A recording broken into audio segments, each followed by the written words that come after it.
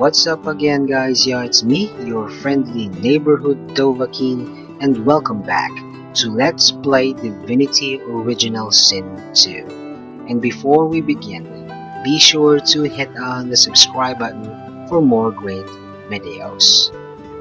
Okay, before we move on to Bloodmoon Island, the final section of Reaper's Coast / Act 2, I'm gonna tie up some loose ends first. Specifically, those interested with the tablet or the Sworn Breaker schematic, which I got in my previous episode at the ancient temple in the Black Pit's mine. Let's start with double-crossing Ryker.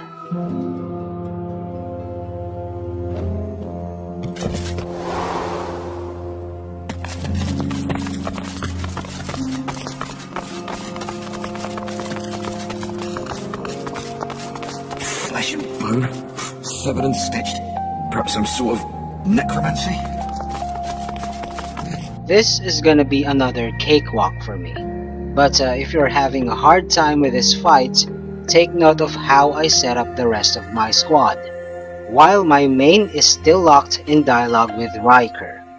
During the fight, focus fire on him cause if he goes down, all his minions go down with him as well. By the way, if your spirit vision is turned on, you can also use source vampirism on the ghosts of his servants to eliminate them instantly. Anyhow, double-crossing him means asking him to fulfill the end of his bargain first, then depriving him of the schematic. There you are, Bloodmoon. I'm eager to hear your good news. How marvelous. Ryker's lips tremble impatiently as his eyes dart to your pack. Show it to me. He considers you for a moment. Very well.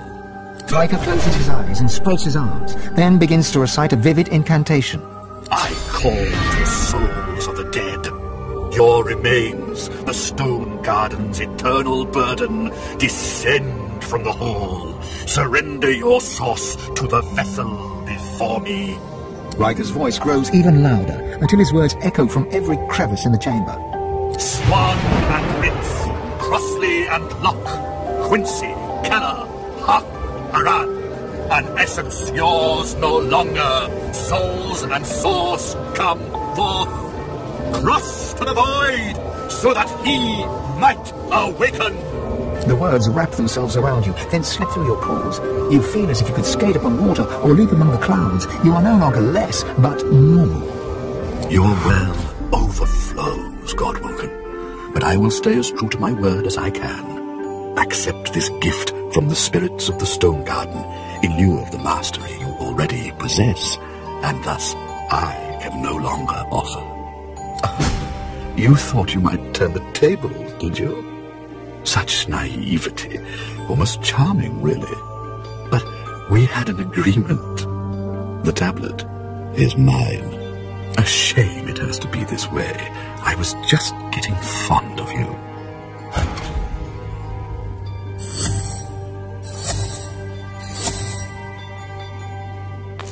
Look out! I see a trap nearby.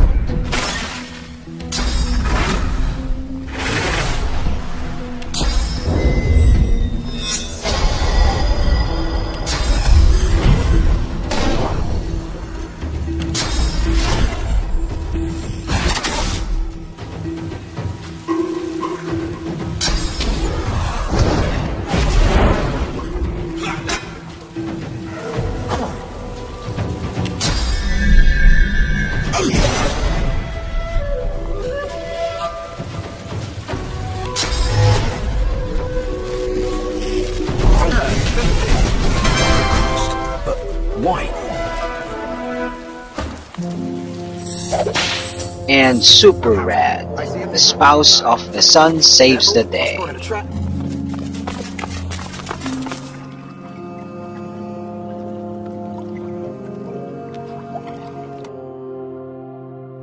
Now to access the locked room adjacent to this main chamber, simply pull the lever on the wall near the portrait of Lady Nita.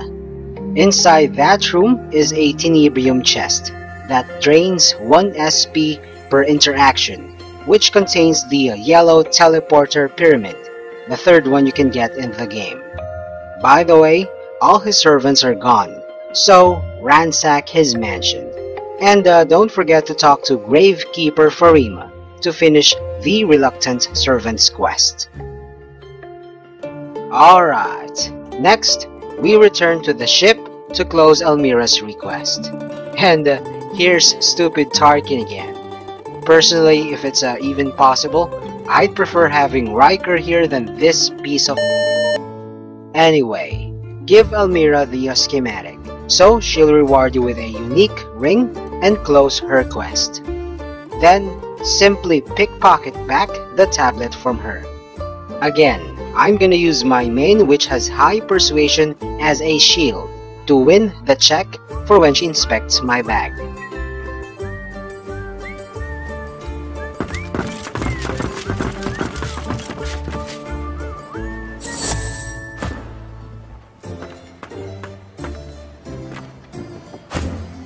We remain vulnerable while at anchor.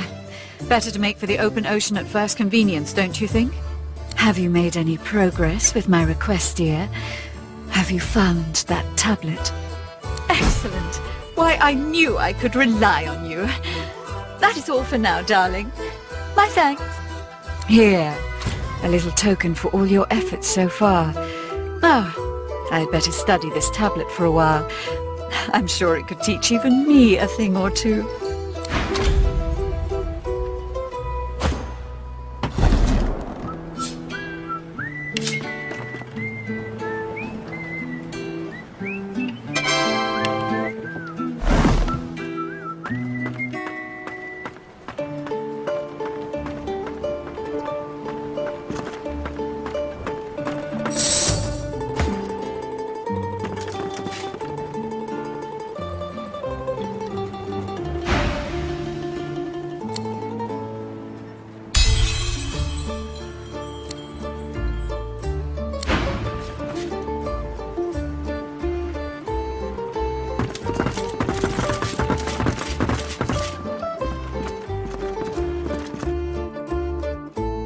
Before traveling to Bloodmoon Island, here are the quests that are linked with that area. In my playthrough, Losi is dead, but if you have her in your party, her personal quest updates there. As per Tarkin's All in the Family quest, the other part of the Anathema can be found there. The others we touch on as we move along, but before you journey to the island, speak with a 2,000-year-old demon hunter Jahan, who was a companion in the prequel game, to get his A Hunter of Wicked Things quest. He can be found east of the Cloisterwood waypoint. Speaking of Cloisterwood, the first way to get into the island is via an undead tomb. Needless to say, immune to death fog. If you have Fane, go north of Cloisterwood and charter the Dead Ferryman with 100 gold.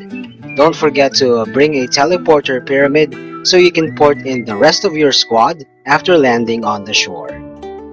I'm gonna go the other way cause I'm cheap and I don't want to spend anything. I'm here at the Driftwood Fields waypoint, and you just need to cast Spirit Vision to reveal the hidden bridge. By the way, just be careful with traps.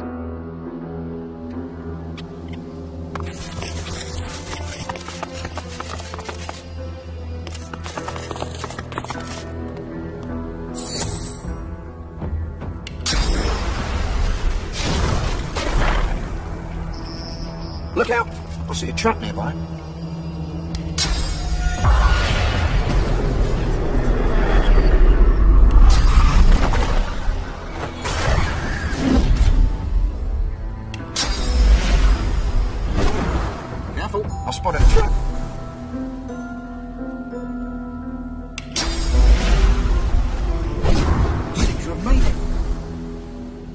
What lies ahead looks even less welcoming.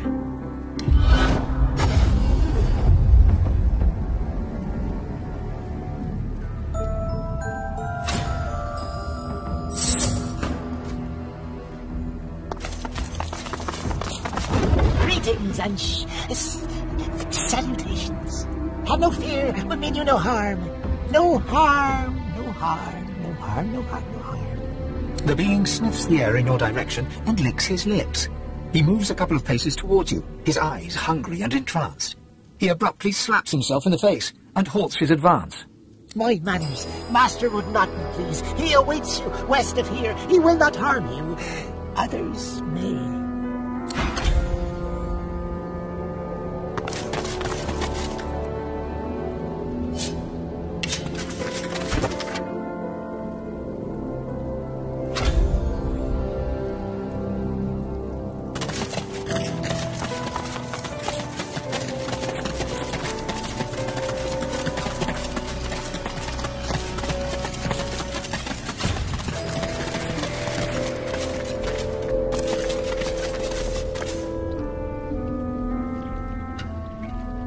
The first objective is to chat with the Advocate, which is west and not far from the gate that we came in from. But of course, to make traveling easier, I had to discover this waypoint first. Anyway, stay tuned in for my next episodes. We'll flip this corrupted island over. And that's all there is for now. Thanks for watching. Also, check out other videos from Sabbath Clan Philippines and subscribe. See you on my next vid. Peace out.